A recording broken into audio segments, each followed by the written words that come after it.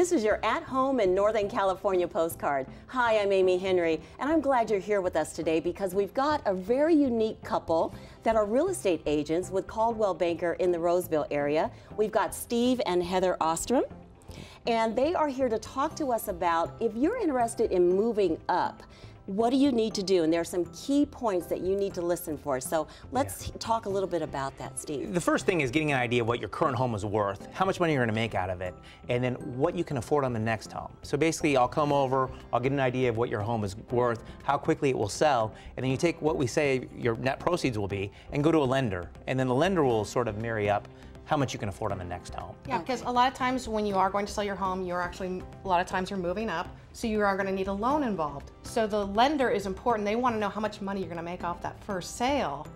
Yep. So it all kind of comes together. So it's good to have this research done up front so you kind of can know what home you're going to target. Yeah.